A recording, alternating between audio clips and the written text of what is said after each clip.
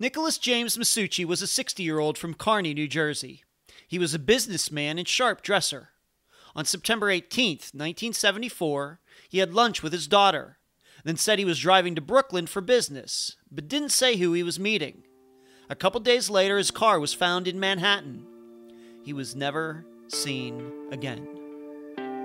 I'm Ed Densel, and this is Unfound.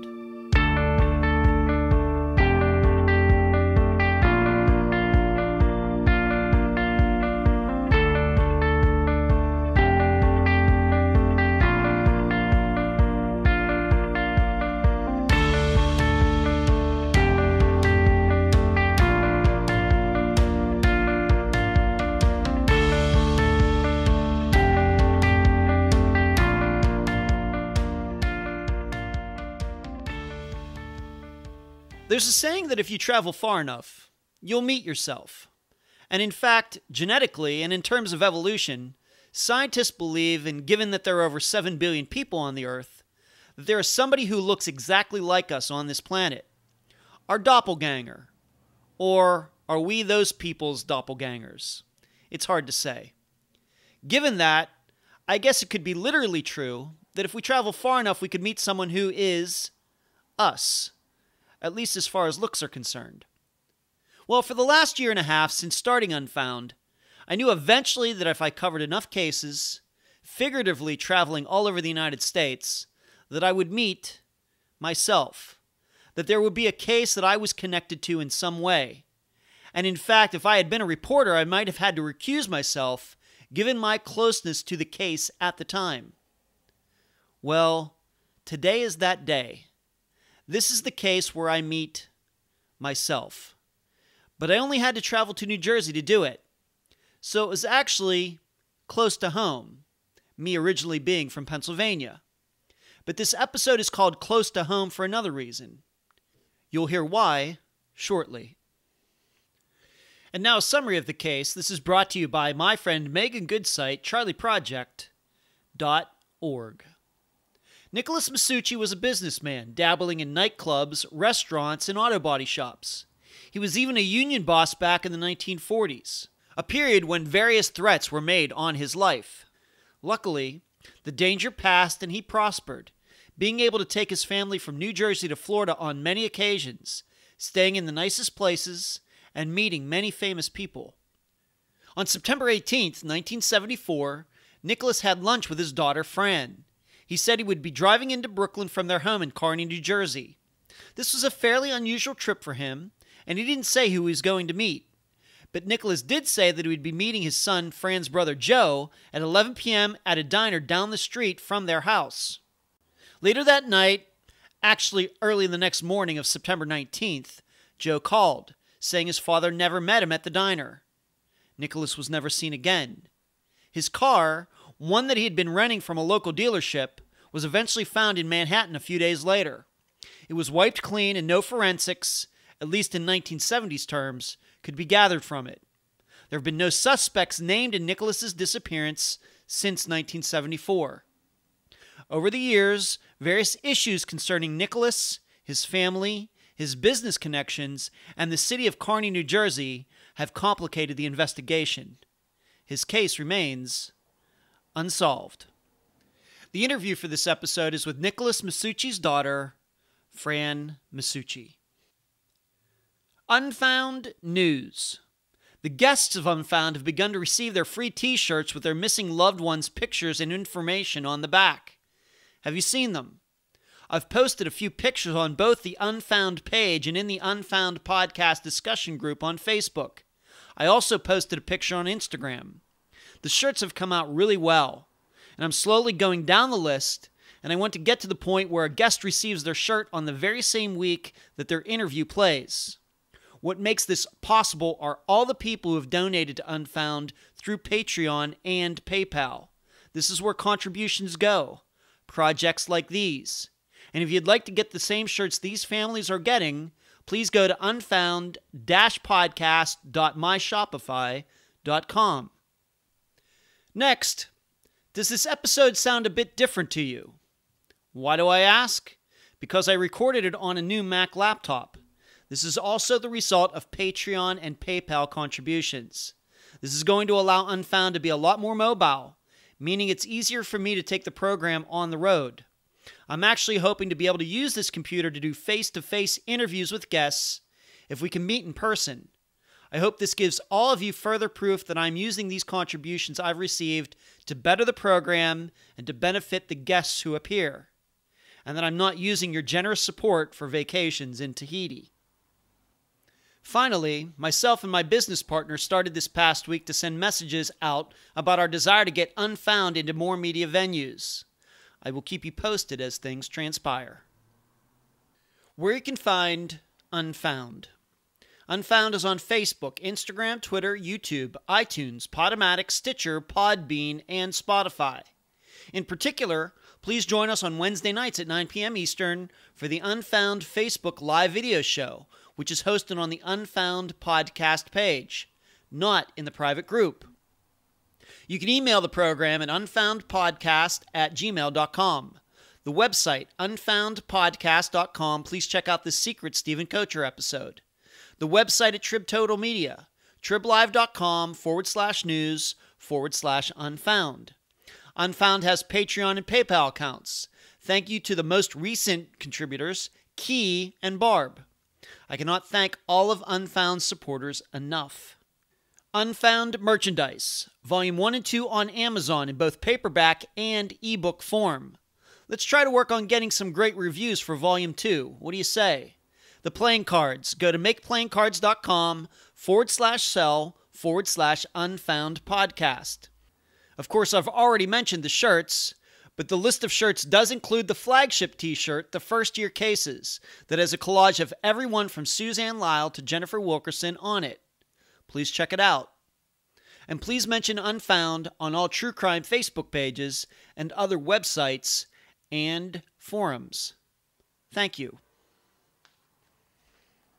So fortunate to have on this episode of Unfound the daughter of Nicholas Maschuci, Fran Maschuci. Fran, welcome to Unfound. Thank you so much for having me. You're welcome, Fran. Tell the listeners a little about your father, and maybe just in general, what was it like growing up in the Maschuci household in New Jersey? Well, let's see. My father was born in Jersey City to an Italian immigrant family. They had a very large family. He was a very quiet man. He was very charismatic. I could describe him as being somewhat a cross between Telly Savalas and Frank Sinatra. He was very well respected. He had a very, very big love for America. He was in the Army, and he wouldn't let us buy anything that wasn't American made. All of our cars had to be American. He was a sharp dresser. Mostly he wore alligator shoes, but even his pajamas would match. He would have velvet bedroom slippers that we had to special order for him. He had a bit of OCD. He was extremely well groomed, and he would go back and forth to Florida, mostly 2 weeks here, 2 weeks in Florida. He was very generous. He always wanted to help people that were less fortunate than him, and he had a bit of a personality where he would joke around. If he would like you, he would give you a pet name. He even had a nickname for himself. And people thought, for some reason, I don't know why, but people would say to me when they met him, they felt that he was scary. And of course, I wasn't scared of him. But people said that he had a huge presence, and if he was in the room, you knew it. So maybe that's why. Like when he walked into the room, everybody was like, "Hey, there is somebody." Kind of. You could actually feel him there. It was weird. Huh. I have to ask, what was his nickname for himself? Nicky Gary. That's what everybody called him. And where do you think that came from? You know, they had a produce business back in the 20s, him and his family, and they called themselves the Gary Brothers. So I guess that just stuck instead of his last name because it was so hard to pronounce. You know, and in Jersey City back then, mostly the immigrants were Italian, Irish, and Polish. So I guess Gary was an easier name. Sure. Yeah. Sure. So he gave the nickname Nicky Gary. What nickname did he have for you? Oh, well, I'd rather not say, but he had two. Okay. Okay. Okay. But they were very fond. They were very fond, and I cherish them both, actually. Okay. How about how did he and your mother meet? Ah, this is a great story. My father was going to deliver potatoes that his brother forgot to drop off to my grandmother. So they had a stoop in the front of their flat, and my grandmother said to my mother, "You're getting ready for the dance. There's a guy that's going to come up and drop off the potatoes. I'm going to sit down here with, the company." So my mother answered the door. She said had her hair in pin curls, and she had a robe on. And she opened the door, and she said, there he was, in a white suit with a fedora hat and spats, with 10 pounds of potatoes in a sack. So she said to him, "Oh, you must be the peddler." And he picked up his hat, and he smiled at her, and he said, "Baby, I'm no peddler." And she said, "You have 10 pounds of potatoes, don't you, in a sack? That makes you the peddler." So he put them on the table, he chuckled, and he left. Uh-huh. And that night she was going to a dance, and with her boyfriend, Joe Maschuci, and they were dancing, and suddenly she got a tap on the shoulder, and it was my father. And he told this guy to take a walk. Wow. And Joe took a walk because I told you, he had this charismatic presence. Uh-huh. And he took a walk, and he grabbed my mom, and he said to her, "You and I are going to get married, and we're going to have a baby on my birthday." And she said, "You're crazy. That's my boyfriend." And he said, "No, that's not your boyfriend anymore. I'm your boyfriend now." And they were together ever since. They went together for 7 years. And my brother was born a day before my father's birthday. Wow. Crazy. Yeah. Wow. And how long, if I may ask, how long were your parents married at the time of your father's disappearance? Oh, God. Well, they had their You 25th anniversary when I was 10. So quite a so long time. all right, so about 30 years or something like that. Yeah. 31 years, Yeah. something like that. Okay. But what kind of businesses was your father in? What did he do? He had a wide array of interests in business. And from New Jersey, you already mentioned Florida, and we're going to talk about Florida maybe here in a little bit. But what were some of the things that he was involved in? Once he was your father, you said he was in potatoes before you came along. But once you were born, little girl, a teenager, what was he involved in? Well, when I was young, he had a men's haberdashery on Lincoln Road in Florida, in Miami Beach. He also had a uniform store in the Eaton Rock Hotel. He had a nightclub called the Candy Stick Lounge in Miami Beach, which was a pretty hot place back in the day. When I was 3, he used to make my mom dress me and tell her to get me ready at 11 o'clock. He would bring me to the bar. They'd put a spotlight on me, and I would tell the band if I wanted to dance to the Hully Gully or the Twist. And I would dance, and the whole crowd would follow my lead. It was just wild. So that was like a piece of entertainment for them. And I loved it, of course, but I was very young. And Mhm. it was one of his businesses that he had. Later on, he had some steakhouses called Wild Bill's Steakhouses in Florida. He had an auto body business with a friend of his in Jersey City. He owned another nightclub later on called the Rag Doll in Union City. He had a restaurant with my uncle before I was born. I can't remember the name of that now, but it was pretty He well must have been a known. very busy guy. He was. He was hardly home. He was always working, doing something. Yeah, very busy. Mhm. Now you had told me, and that you used to travel. In fact, right before we started this interview, we were talking about hurricanes, being that you were in Florida as a little girl when a hurricane hit. And of course, there's a hurricane that just hit here in the Tampa area last year. You were actually staying in a hotel, and you were staying in Frank Sinatra's penthouse in That's Florida correct. as a little girl with your family when this hurricane hit. How did those things come about? Something like that to get to stay in a place like that. Well, my father knew a lot of movie stars. Uh, he was always rubbing shoulders with somebody. My mother would say, "Oh my God, he's bringing somebody else home. I don't know who's going to be here." Like, my mother was very down to earth.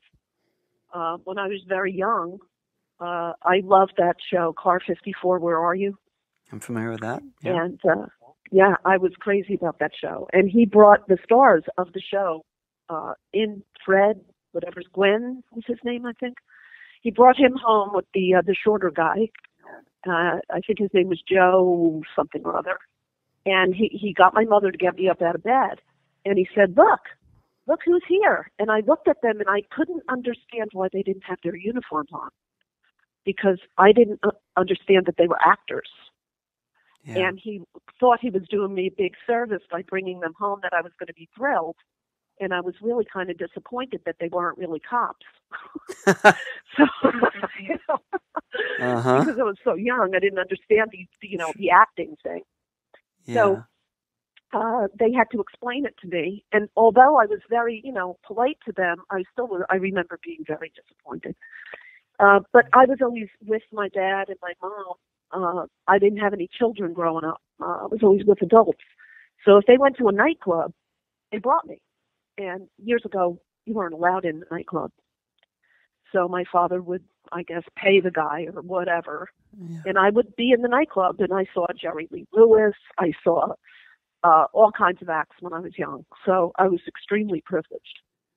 Doesn't sound exactly like your normal New Jersey upbringing, Fran. In Kearny, New Jersey. No, this was all happening in Miami, Florida. Okay. We lived there, yeah. And just to also show what kind of guy your dad was, is that your mother had some sort of ailment when she was in Florida. And what did he do? Well, what happened was we had two houses. So when we were in Florida, she got sick when I was born with heart failure. And she wound up in the hospital in Jersey City. And they didn't think she was going to make it. So they gave her last rites. And I was an infant. So at that time, he was nervous. He flew to Florida when she got better, and he bought her a house there on one floor because he was told that she could not climb steps.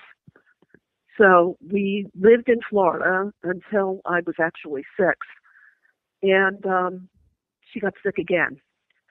So he had to bring her to Mount Sinai Hospital, and his friend, Dr. Pinks, told him to have this Dr. Philip Zammit examine her. And she was diagnosed with mitral valve stenosis and that she needed heart surgery. And my father was informed that the only surgeon who was capable of performing it's called a commissurotomy, was Dr. Robert Litwack. However, this came with a problem because he had a team that he only operated with. Yeah. And they had to come out of Mount Sinai, New York. So they would have had to be flown down and put up. And my father did that for my mother, and Dr. Litwack performed the surgery in 1961. He operated on my mom in Jackson Memorial Hospital, where she was in the hospital for months. I was living in Palatka, Florida with my aunt, my godmother, until she came home. And then my father decided to sell the house because no one was in the house. And we moved into a penthouse in the Moulin Rouge Hotel in Miami Beach.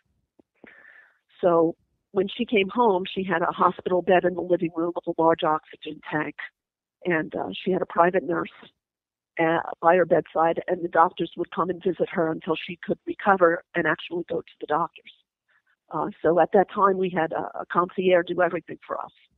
And my father's best friend also started to live with us because his wife was sick, my Uncle Jimmy, and my Aunt Gracie got sick with cancer. She was diagnosed then, and they were pretty much down on their luck.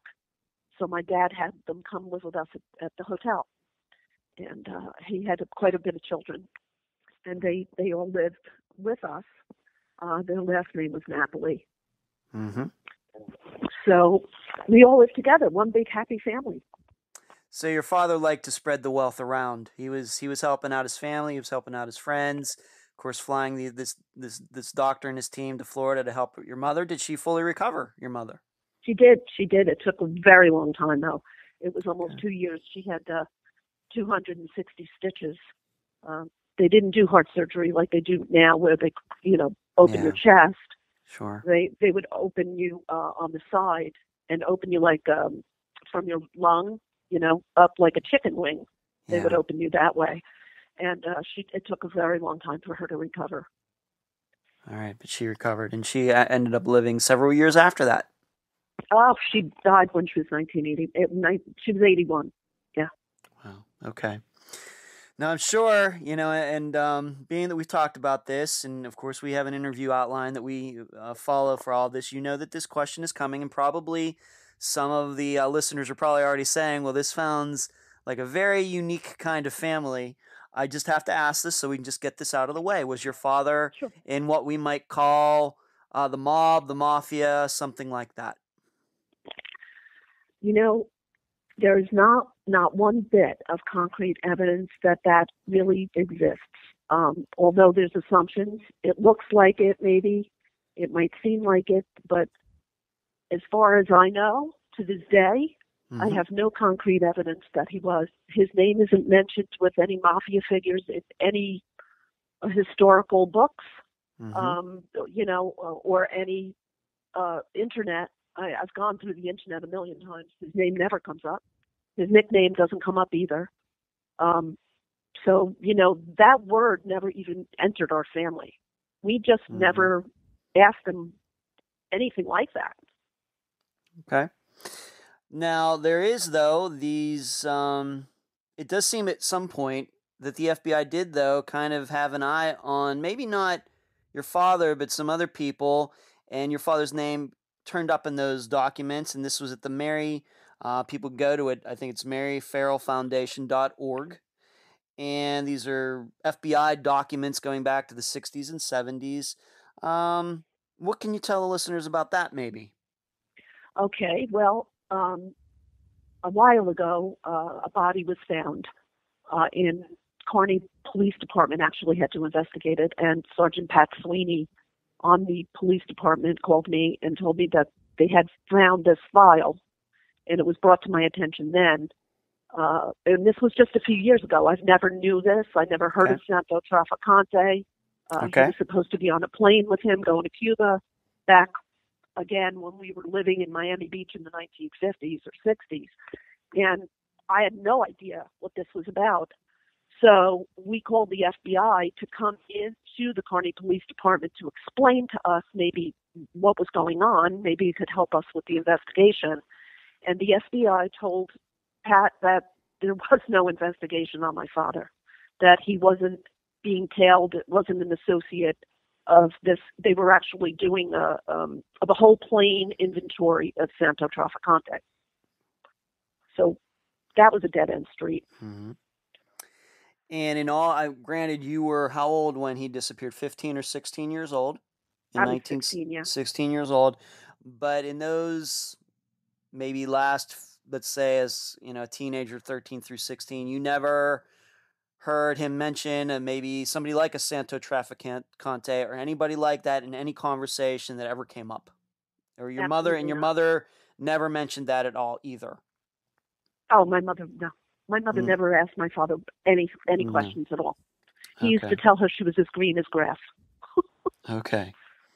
Well, I'm sure the listeners will probably go to that site, and it just seems that the FBI was tailing Santo Trafficante because he was one of the head of the five families in New York, New Jersey area at the time, and your father and somebody else made it into these documents for some reason.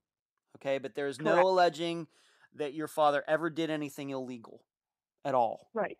Never. Never. Okay, so there's Never. never spent a day in jail or anything like that to your knowledge at all. Not to my, never ever was arrested while I was alive, ever. Okay. Very good. All right. Um one person we haven't now wait, maybe we have to go here too. Is it true that sometime in the 1960s, once again to cover something before he disappeared, did somebody want to try to kill your father? Was he on did somebody want to knock him off or something? Did that happen? Actually, it wasn't in the 60s. It was actually in the 40s. In the 40s, okay. In the 40s, yeah. He was the acting president of the local union 1247 at the time. I do have the newspaper article on that. Okay. And he had police protection because they were threatening his life. Apparently, what happened was they wanted him to bring drugs into the dock, and he wouldn't allow it. And they were fighting with him over this. And they were, I guess, bullying him or whatever they were doing. Mm-hmm. And he wouldn't allow it, and he had to have police protection because they were threatening him. Okay. And I guess that lasted until kind of the tension subsided. Maybe, how long that went on, that these threats went on. Did these threats go into the 50s, or was just that specific little period in the 40s? Do you know? I really don't know. My mother just told me one incident that had happened, and that was it.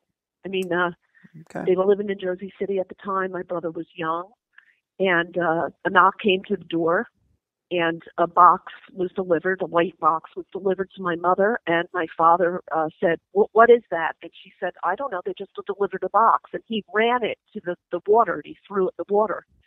And he came back, and he said, "Don't accept any boxes from anybody." And she said, "Well, what was that?" And he said, "I don't know. It could have been bombs. Somebody was trying to kill him." So he didn't want her to take anything that was being delivered. Sure. And then she said later on they were at a wake, and this Italian woman came up to him speaking Italian. My father used to speak Italian to him. And she said, "Did you like the pastry that we gave you the other?" Yeah. All right. So he threw the pastry in the water. Yeah. That's a delicious. Good story. Okay. All right. So I think the listeners now at this point have a good flavor, who your father was, who your mother was, and who you are, and what this house was like. But we need to talk about somebody else, and that is your older brother, Joe, who was 13 or 14 years older than you. What kind of relationship did you have with him? And what kind of relationship did he have with your father? And maybe just give a little background about what Joe, maybe what he was doing with his life in around the time that your father disappeared. Well, my brother was really never fond of me. I don't really feel that he was thrilled about me being born. He was very physically abusive to me all my life. We don't speak to this day, but he also didn't have a great relationship with my father. He was very comfortable around very uncomfortable around my father. You could say that he was always like walking on eggshells. There was never any in-depth conversations between them. Even when my father would joke around, my brother isn't really too much of a joker. The only thing that they really ever discussed in front of me was like his education, his wedding plans, money for his cars or his rent. It was never, like, "Hey, what's going on?" Like there was none of that with them. So it was high tension, I guess you could say. His relationship with my mother was not good either. He was physically abusive to her as well when my father wasn't around. He was abusive to his both wives. He broke his first wife's arm and his second wife's leg, just to give you an idea. Yeah. His personality is very similar to Ray Liotta in the movie Hannibal. He's sarcastic. And we were scared of him. Mm-hmm. So. Okay. Maybe, and I know you've told me several stories about your interaction with your brother, but how about we just keep it to a couple that, maybe a couple confrontations, whether it was just to give an idea, maybe what his personality was like. How about we do that, just to give the listeners an idea? Okay. Let's see. He's arrogant. And let me put it this way. He's very nice at first, and then he has a temper tantrum if he doesn't get his way.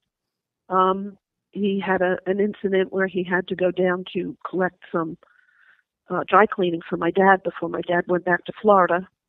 and there was a man that was behind the counter that was Greek at the dry cleaning store, and he didn't know my brother. And my brother, of course, just assumed that he should go behind the counter and start the carousel looking for my father's things because he knew the owner, but the owner wasn't present. And the man put his scissors up to him because he was tailoring some clothing. And my brother threw him into the dryer and turned it on while the scissors went into his body. I think he had 240 stitches. And my father called up while I was at the house, and he was screaming, "Where is JoJo? Get him on the phone right now." And I said, he's not even home yet. And when my brother walked in with the dry cleaning, I said, "Daddy is screaming. I don't know what's going on, but he's very upset." And he started laughing, and he went upstairs. And I didn't know exactly what happened. My brother had to leave and go meet my dad. But when my father came home, he told my mother what happened. They were going to press charges against my brother, and my father, of course, made it go away. So, that's pretty violent. I'm sorry. Yeah. And then there was also your brother was actually a teacher. Was it in the Kearny school district or somewhere around there, where he got in He some started trouble off, as a teacher as well, before your yes, father disappeared? absolutely. He worked at Hudson Catholic as a teacher. That was his first teaching job. And he got into an altercation with one of the children that he was teaching. And it became quite escalated. And I believe they had the police there. That was a big scene. And my father, again, made it all go away. So he went on with his life like nothing ever happened, and he got a teaching job then in Kearny High School. And he taught math and history at Kearny High. Okay. So that should give the listeners, and Joe is going to come up here in a little bit, but that just gives you, the listeners, a little idea about who he was before your father disappeared. And we'll get into what happened after your father disappeared. Let's move to September 18th, 1974. What do we now know about that day? In fact, you saw your father that day, and what do you know about it? What did he say he was doing? And just give a rundown of what you now know. Okay. Well, let's see. I just came home from school, and I was eating lunch. My mother just made me a submarine sandwich, and my father sat down, and he said, "Give me a bite." So I gave him a bite, and he said, "Babe, that's good. Make me one." So she started to make him a sandwich, and she said to me, "Why don't you just give him your sandwich? I'll make you another one."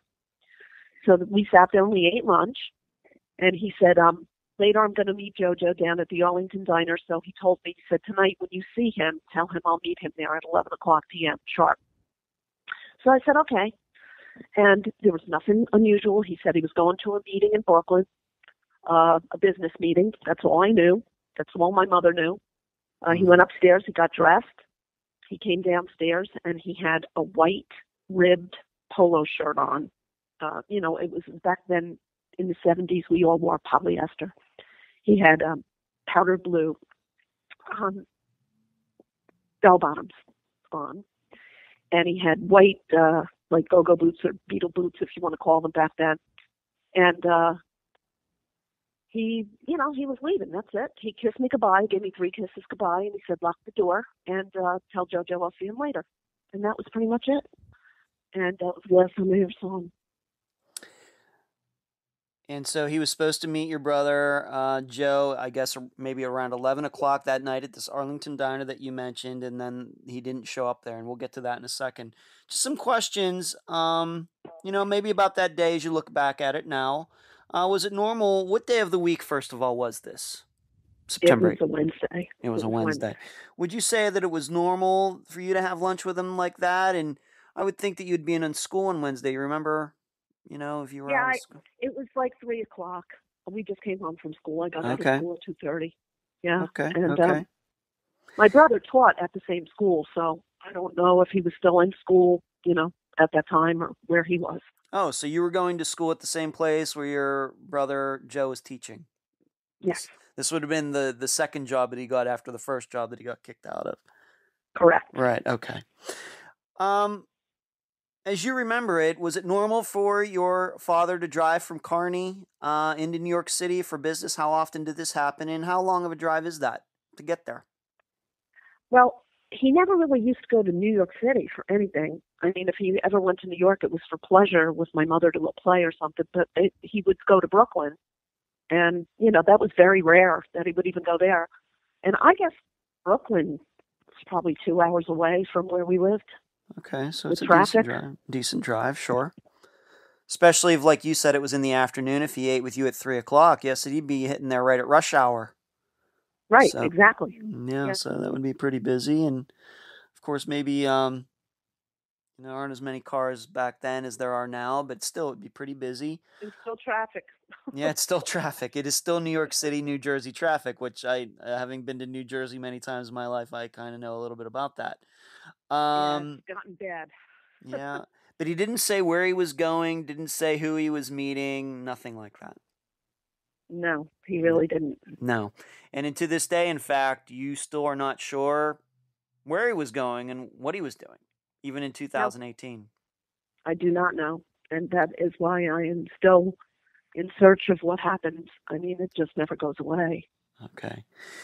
Now, also, he said that he would be meeting your brother Joe later that night at this Arlington diner. Would you say that that is something that, as you remember it, is that something that they usually did?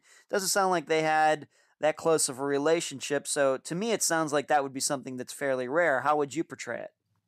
Absolutely. It was rare because my brother was running for election at the time, and he had a headquarters up on Kearny Avenue. And they were going to discuss the preliminaries of the election, or how they were going to go about it, or maybe the rent, or maybe the money. I don't know. But they weren't going to discuss it in the house. They were going to talk about it at the diner. So Right. I don't know if they were meeting someone else there or what the nature of this was. Okay, but you can't remember them ever meeting at that diner before or anything like that, but maybe special circumstances. Well, the owners of the diner were our friends. Okay. So my father used to go down there. If my father couldn't sleep, he would go down there and run the register for Alex, and they would talk and hang out. They were friends. Mm-hmm. And as a matter of fact, Alex's son worked there. He worked in the kitchen, and Alex was a very strict Greek man who believed in very hard work, and you have to work for what you get. And my dad felt bad for Alex Jr. So he made him come to our house, and he gave him a few of our TVs, and he packed up some clothes, and he gave him some food and some money, and he wanted, because he just got started in a new apartment, and he wanted him to have stuff. So, I mean, we were close with these people. Okay. So for my father to go there was not unusual, but for my brother to meet him there was. Okay. And do you remember ever seeing your brother the rest of that day after your father left to go to Brooklyn? Did you see him? Do you remember? Yeah, he came home at one point to change his clothes or something, and then I told him, I said, Daddy said I'll meet you at 11 o'clock, and he said, yeah, I know. And that was pretty much it. I really didn't interact with him too much because anything could set him off, so you didn't really want to talk to him too much. Okay. So your father is supposed to meet Joe that night at that diner, and obviously your father does not show up. What happened that night, specifically regarding Joe, and when he called home? He called home at, I don't have it specifically in my notes, but early in the next morning, like 2 a.m. something. What can you tell the listeners about all of that? Yeah, it was in the middle of the night. He called my phone, and he told me to wake up my mother that she wasn't answering her phone. And because we were sleeping, we had to get up for school the next day. So I woke her up, and we were both standing in the hallway half asleep, and he was screaming on the phone, hurry up, get her on the phone. So I was, dragging my phone to my mother, and he kept saying he had to go. I don't know where he was going. I don't know what he was doing, but he was very upset, and he was yelling. And she got on the phone. She said whatever. You could hear him screaming through the phone. And then I got back on the phone, and I said to him, where are you? And he goes, I have to go. And the change dropped. I heard a lot of change drop. Mm-hmm. And he hung up, and he said he was coming home. He told her to put on a pot of coffee, and he wasn't a coffee drinker. So I don't know why he wanted coffee. That didn't make sense to me.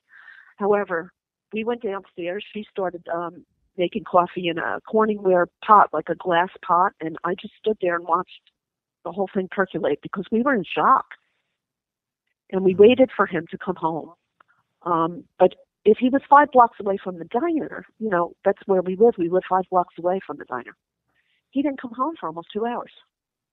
So when he came home, I said to him, "Where were you?" And he said, "You." And he put his hand like a stop sign in my face.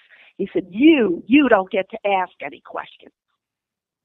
So, of course, I just went in the living room and I paced the whole time, and they were, go into a phone book, and he was screaming at her to try to call somebody, and she was saying, "Who am I going to call in the middle of the night? I mean, I don't even know what to do. And maybe he'll show up in an hour. We don't know if we don't know what's going to happen. Why don't we just wait until the morning?" And he was very insistent for her to call people. So she finally waited until 7 o'clock or so, and she started to make phone calls. And then at some point, she called his brother, Nucci, which we call Carmen. Well, that's his name. Okay. Anyway, and she called him, and he said he would come over in the morning. And everybody else didn't know where he was. I mean, we didn't know. They didn't know. It was just going nowhere. And then my brother just said, "Don't call anybody else. Just let Carmen come here. Let Uncle Nucci come here, and we'll figure it out together." And then my Uncle Carmen came, and I guess it was 10 o'clock in the morning he came.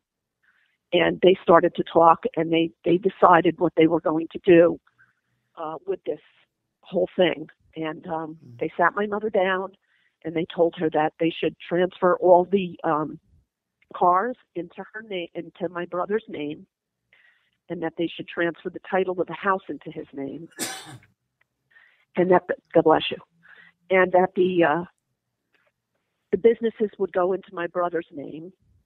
And they had a plan. They were trying to put a plan together, and my mother was so confused, and she was sick, and her lips kept turning blue. And we would, I was taking a break with her. I was like, this is too much. Why do they want all this done so fast? What's going on here? This is literally hours after your father just didn't show up at the diner, and already they're making these kinds of plans. Yeah, it's like we don't even know what's going on yet. And then my brother goes, "We're not going to school today. We won't go to school until Monday. We're not going to school. And you need to keep your big mouth shut. But you're not to tell anybody what's going on here. Nobody's supposed to know that Daddy's gone. Do you hear me? And I'm the boss now. You're going to have to listen to me. I'm giving the orders." And I turned around and said to him, "You are not my father, and you are not supposed to give me any orders," because we did not get along. And then he said to me, "You're not getting a new car," because my father was going to order me a Mercedes. He said, "You're not getting the new car. You're going to take your mother's car. I'm going to take Daddy's car, and that's the way it's going to be." And my father had a brand new Mark V at the time, and he had just ordered a Lincoln Continental. And my brother canceled the order on that car, and he drove my father's car for a little while, and then traded it in and got his own. And he sold my mother's other car, and he got her like a Marquis Granada thing, a small car, and he just bought himself a Lincoln, and I had my mother's car. Let me ask you some questions. When Joe did call at whatever time it was that next morning, I guess that would be the morning of September 19th, 1974. Did he ever, when you picked up the phone, being that your mother didn't pick up the phone, she was sleeping, I guess she didn't hear it. When you picked up the phone, did he ever ask you, "Is your father there?" No. Okay. Because it seems to me that would be a natural question to ask if he didn't, maybe your father forgot to meet him. And so Joe's calling to say, "Hey, I was supposed to meet Dad over at the diner. He never showed up. He never asked if your father ever came home." Well, my question to Joe, the other question was, where were you? If he was supposed to meet you at 11 o'clock, why are you here at 5:30 in the morning with us? Yeah. Where have you been? And that's when he told me that I wasn't allowed to ask any questions. Okay. And my mother was so confused and so upset that the poor thing, it was horrible. Horrible situation. You mentioned the coins dropping on the phone. Is there some significance to that, or is just that something that's just burned in your memory, or is there something suspicious about that? Because you mentioned that before. Um, Yeah, is it seemed to me that years ago the phone calls were a dime. And if he was down at the diner, he could have used the phone. He didn't have to use the payphone, which was in the hallway, and which was still 5 blocks away from our house. So why was all this change dropping? Where was he? He wasn't. He couldn't have been at the diner making a phone call for a dime. I didn't hear a dime drop. So that didn't make sense to me. And it was just something that stuck in my mind. that's All very these years. that's very sharp on your part, Fran. I give you a lot of credit for that. That's very sharp to notice that at the time and still remember that all these years later. That, yeah, if you know the diner people, it seems that they would just say, "Yeah, use the phone, no problem. You don't have to use a payphone." Yeah, because when I was down at the diner and I needed to call my parents, I would just use their phone. They never said no to me. Okay. All right, so we have all of that. Now we should be clear that when your father drove into Brooklyn, if that's what he did, he didn't drive his own car. He had been borrowing a car. Where did he get that car from, and why was that? And was that car eventually found? What happened was my father's car was in the shop for Mancione Motors, and the loaner car that they gave him was the Marquis Brougham, and that's the car he was using for a few days. Um, he had a big problem. If the car rattled, they had to fix all the rattles. It would drive him crazy. So that's, I guess, what the car was in for, or maybe a wheel alignment, whatever. And excuse me. And then, yes, the car was found. It was found on the 27th, I believe, of that month, which wasn't too many days later. My brother told me while he drove me home from school that they found the car, and that there was no fingerprints in the car, and that there was no blood in the car. There was nothing in the car. We just found the car. And he told me that it was found by my Uncle Jimmy's home, which was not true. It was found more towards the Port Authority in Manhattan. All right, just for anybody that is not maybe that versed in how New York City is set up, and I've only been there once. He was headed to Brooklyn, but the car was found in Manhattan. Generally, how far away are those two places from each other, even though they're technically the same city? Could be an hour and a half. It could be 2 hours, depending on traffic. All right, so they are not close to each other. So maybe your father said he was going to Brooklyn, maybe made it to Brooklyn, then ended up by Manhattan. But you had told me there's a reason you think that the car was parked where it was. What was your instinct telling you regarding where the car ended up? Well, the car was close to the Port Authority from walking distance. So if you needed to get on a bus, you could get right on a bus and go anywhere. Yes. Were the keys found in the car? Do you remember? Did anybody ever tell you any of your father's possessions found in the car? Do you remember any of that? No, as far as I know, there was nothing in the car, and I don't know if the keys were in the car, to tell you the truth. That was never mentioned. Okay. Sergeant Sweeney never said that. Okay. Speaking of Sergeant Sweeney and the police, who filed the missing persons report? Did the police come to your house? How seriously did they take it? What was your interaction with the police over that time? I didn't have, or nor did my mother have any interaction with the police. My brother was on an auxiliary police force at the time. His best friend was the chief of police. So they sent police to the house. My brother told us to go upstairs and stay in the guest room. His reasoning for that, telling my mother that she was sick and that she would get too upset over this, he didn't want her to have a heart attack. So he said he would handle the report, and he said that the FBI was downstairs, and we were trying to listen like two kids. We were trying to listen up against the door to hear what they were saying. And, of course, we couldn't hear much. And my brother gave the police report, and he told us that the investigation was, going to be done. And, of course, we believed him. Yeah. Why wouldn't you believe that? Of course. Of So course. we thought that we thought, in our minds that people are diligently looking for him. Come to find out later when the body was found and I met Pat Sweeney after all these years, which was only 7 years ago. He showed me the police report, and the police report had the wrong clothing and the wrong description of my dad, the wrong weight, the wrong clothing, and I just didn't understand why anybody would falsify a police report when you're diligently trying to look for somebody who you love. Especially when it's the son of the person who's missing that's giving out all the information. Exactly. And he didn't see him before he left. All he had to do was ask what he was wearing. Well, that's and, true. What That's I true. He thought didn't was see your very father strange. that day, right? Right. And, the other thing I thought was odd was he said he had loafers on. My father didn't own a pair of loafers. My brother wore loafers.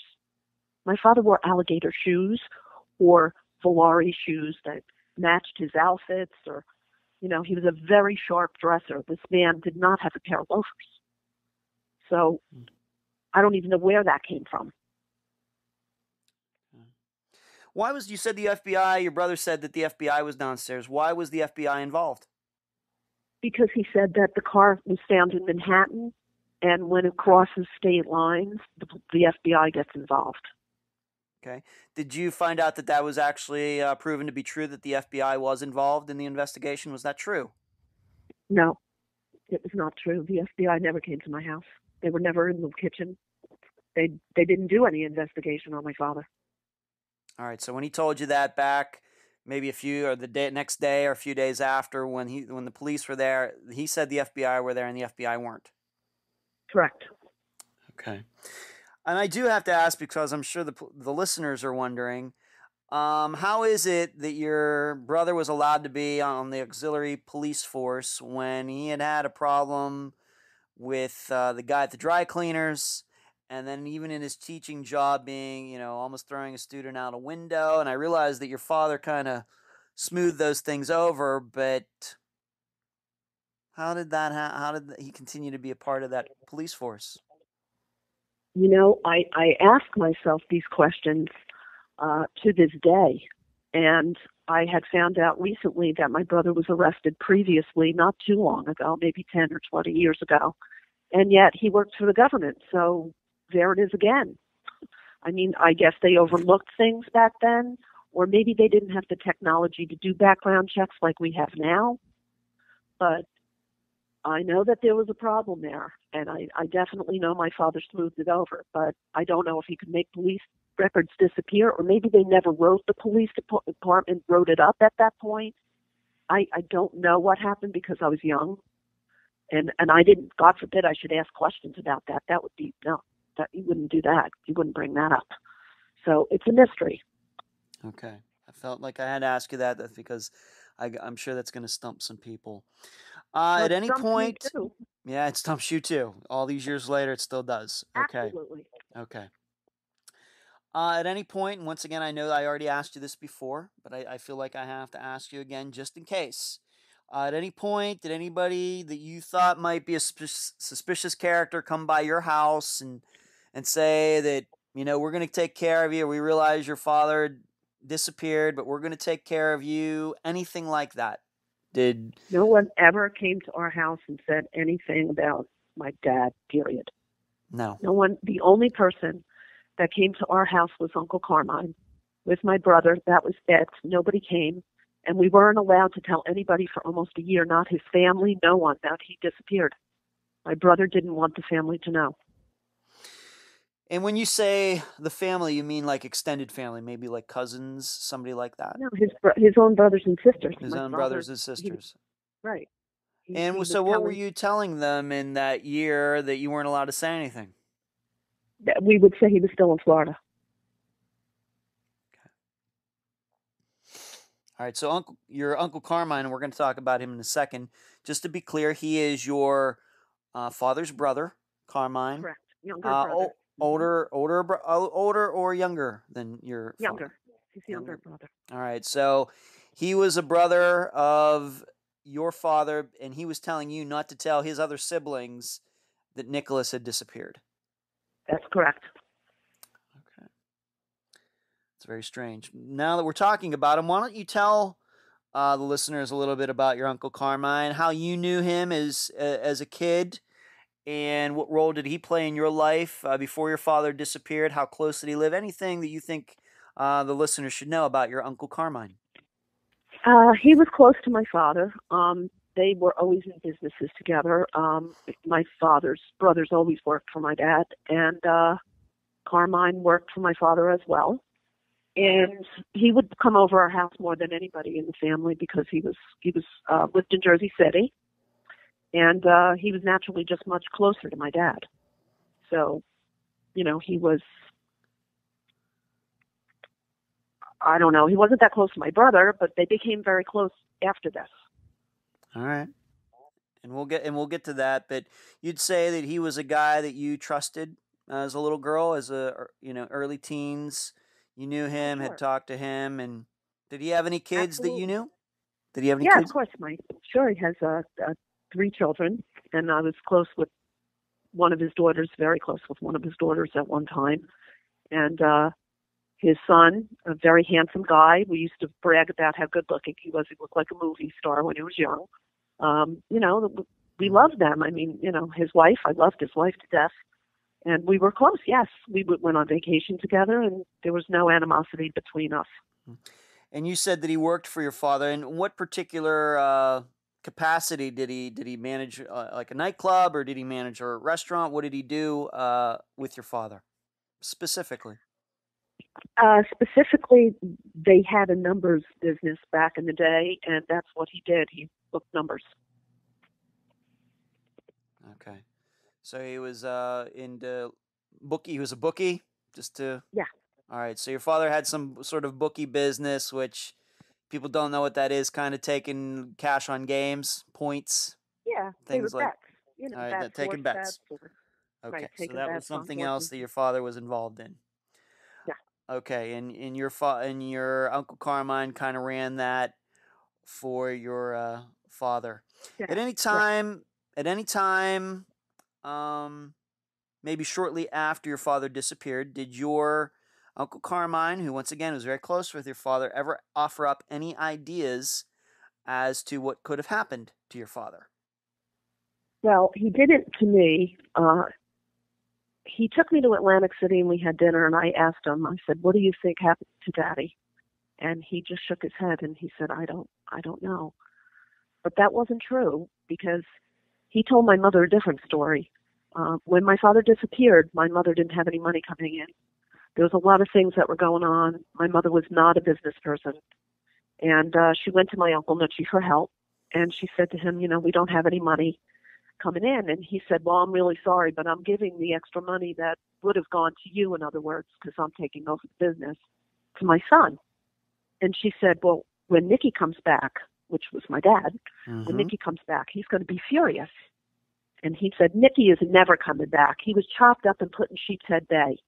And she said she couldn't believe what he said to her. She was so upset that when she turned around to cross the street, she said, I almost got hit by the bus. She said, I got in the car and I cried like a baby because I couldn't believe he said that to me. Now, he knew her since they were young, since they were 17 years old. Why, even if that were true, why would you ever say that to somebody, especially a heart patient? Your mother had to be shocked. Absolutely shocked. Absolutely devastated. And she came home and she never told me that until, I guess it was 8 months later. She told me what happened. She said, Daddy's not coming home because Uncle Nucci told me this. And I went hysterical. I mean, I wound up in the hospital with my stomach. They thought I had appendicitis. They thought it was my gallbladder. I had many stomach issues after that. And, I mean, that's a horrifying thing to say to anyone. Yes. Even if it is true. Yes. And why would they do that? What, he didn't deserve to be chopped up in pieces, and no one deserves that. And just as a matter of the investigation, did she or you ever pass that along to the police? And Yeah. did you ever talk to your brother Joe about what your Uncle Carmine had said? Yes, and my brother knew what Carmine said, and he never repeated it. He never said anything, and he couldn't understand why my mother told me because I was hysterical. So when I was hysterical, he picked me up. It was one of the only times he was ever nice to me. He picked me up and he brought me upstairs and he put me to bed. And he said, "You need to go to sleep." Like I could go to sleep at that time after I found that out. Are you kidding? You don't put somebody to bed when they're that upset. So, and do you know if the police was this is something the police ever looked into at all? That I mean, I don't even know where you would start, but that might have been a true statement at all. No, the police never did an investigation. None. When Pat Sweeney took over the case, he could not find the file on my father for a long time. And he kept calling me up and saying to me, I'm looking for the file. It's just really weird that I can't find it.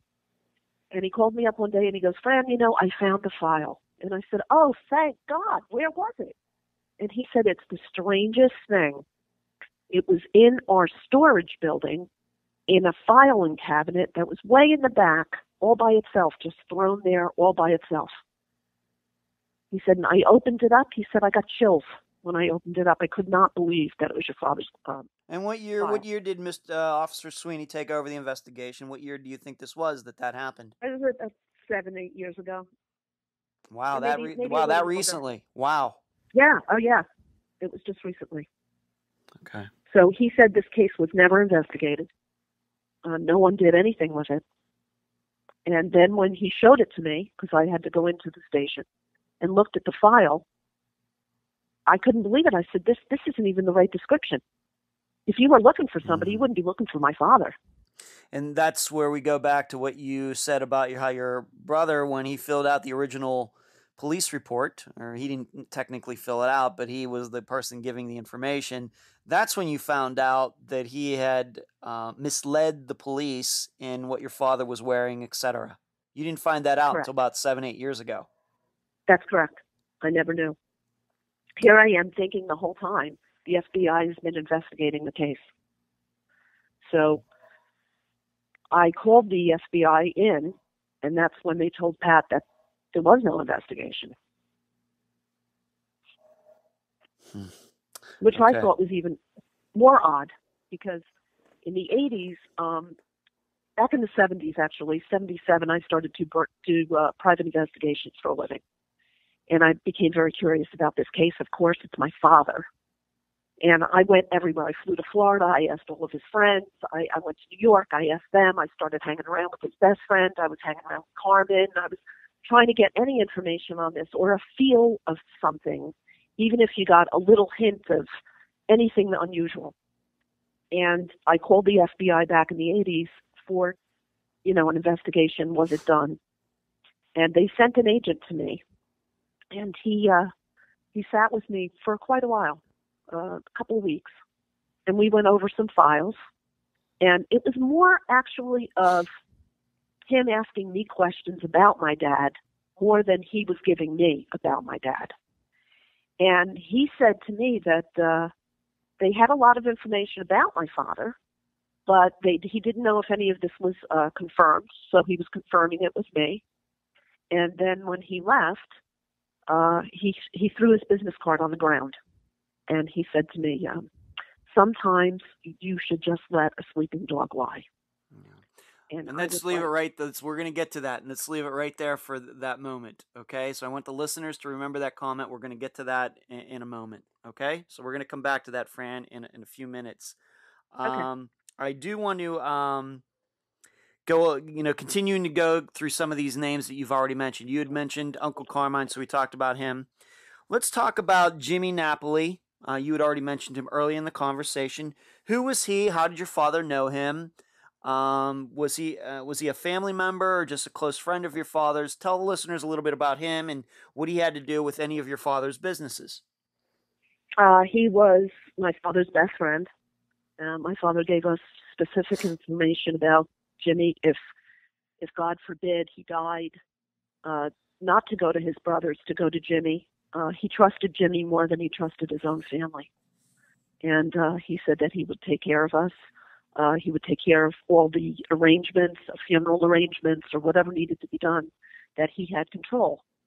So, I did go to Jimmy. About a year later, my brother kept saying that he found this piece of paper in my mother's documents, my father and mother's documents, saying that there was loans outstanding by all these people that owed him money. And my mother was trying to call the people up and ask them could they pay her back because we didn't have any money coming in. And even the businesses that he was in, all of his business partners were saying that they got paid back. Oh, no, they did this. It was all, nobody wanted to pay any money. Yeah. And she couldn't get it. I mean, she had a heart condition. Where was she going? So I got dressed one day. I just had enough. My brother and I had a big fight, and he wasn't in the house any longer. And I went to Jimmy's house, and I said, there's this piece of paper. All these people owe me money. I don't know what's going on here. And he got everybody to start paying us back. I mean, they paid us back for years. That's how we survived. Yeah, and in fact, one of these loans ended up being like 5 figures. I don't know if we wanted to get into the actual amount, but it was a considerable money that you eventually collected from somebody that your father had loaned out. Absolutely. And Jimmy Napoli was the guy who caused that to happen. Did he at any time offer you any explanation, any theory as to what happened to your father at all? Do you remember? No, and he was and seemed genuinely concerned and sincere when he said that he didn't know where he was. He was as much puzzled as we were. That's what the impression that he gave me. I did keep staring at him. I would tell you that. I kept staring him down, and he said to me, "Why are you looking at me that way?" And I said to him, "I know you since I'm an infant. I can look at you any way I want, can't I?" And he did squirm a little bit. He was not a man to get nervous. But I guess he felt that I was looking at him accusatorially, and he felt uncomfortable with it because I'm no fun, believe me. I'm no picnic when I get mad. I'm half Irish and half Italian. You should run. Okay. So all I have to say about him was I had conversations afterwards with him, endearing conversations about when my Aunt Gracie died, because she was very close to my mother, and he got remarried to Jeannie, his wife. And when they were getting separated, he called me and he poured his heart out to me. This wouldn't be something that somebody that might have killed your father would want to talk about to you. I mean, my Uncle Mitchie never told me anything endearing. Neither did my brother. So he had no, he once again, he also, not only did he not know what happened to your father, he had no idea who your father was going to see that day in Brooklyn. No idea. No, he didn't say, he didn't know, we didn't talk about that at all. All right. What did, maybe this is a good question, time to ask this question. What did happen to all of these businesses that we ran through early in the conversation? Being that your father disappeared, who ended up owning them? What ended up happening to them? Most of them fell apart and went to the partners that he was in partners with. One guy owned the steakhouse. I don't know if he went bankrupt. His name was Skippy. And my uncle wound up with the bookie part of the business. Sonny took his building back and told my mother that she didn't really own it because she didn't have the title to it. So all these businesses just went by the wayside, and we wound up with none of that money and none of those businesses. The Candy Stick Lounge went out when I was a kid. He sold that years and years before that. And the Rag Doll was also sold way, way, way before that. And it went to my godfather, and after it went to my godfather, it went to a family friend. So that club went for a very long time. But, it was already sold. And the men's clothing stores were sold before this happened. So he was going to actually open an IHOP. He was thinking about opening an IHOP before he vanished, and we were talking about that. We were also talking about maybe we should move to South Carolina because the weather was better for my mother. And, of course, those plans never came to fruition. No, they never happened. Have you ever entertained the idea that maybe one of those people he was in business with, maybe one of those business partners, was the person who might have done something to him? I mean, did you ever look into that? Yeah, I went over all that with Pat. I gave him Yeah. names that he should look into and things that should have been done.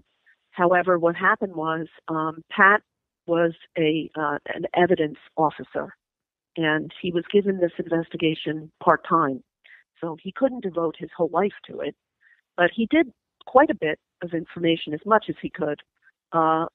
He would talk to me a lot about it. He questioned my brother about it, and he felt that people needed to be questioned. So he felt that he wasn't a detective, and that should be something for a detective to do. So what happened was, when he was retiring, he told me that he called in the state police and he spoke to 2 officers who were going to do the questioning in this case. And he also introduced me to Mike Gonzalez, who's the detective on the case now. And these people were supposed to be questioned. So at that time, we waited. I guess I waited about 9 months. And then I called the state police, and I spoke to Lieutenant Anadopoulos, I think his name was. And he told me that they were not going to do any type of investigation on this case because they don't work on cold cases, and that I was misled, and that it should go back to the Hudson County prosecutor's office. So at that point, I called the Hudson County prosecutor, who was Michael DeAndrea, and I spoke to him, and he said he would get the file from the Kearny police and start working on the case. I guess I waited 8 months. I called him again. He told me that the Kearny police never forwarded him the file.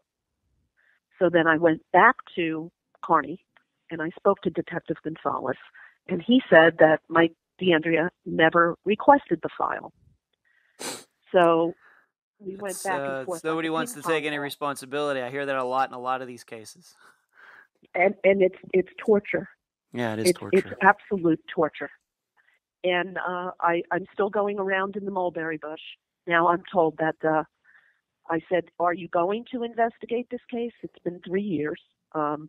Mike Gonzalez told me that he would definitely go forward with the case, but he's always too busy. He's got, things going on in his own town that he's taking care of.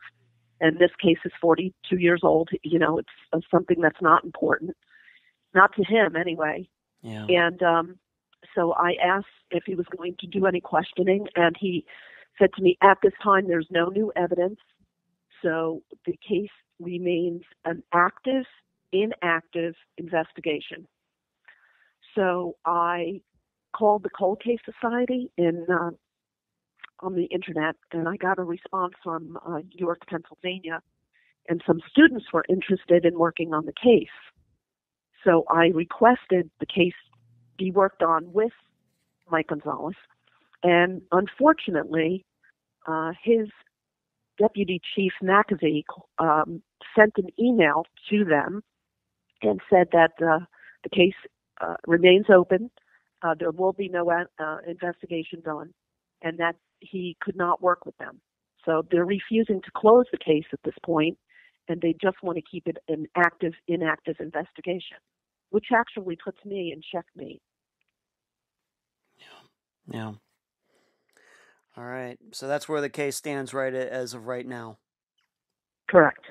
Okay. Let's go through something else that I think is interesting about that night that your father disappeared. This has to do with the owners of the diner.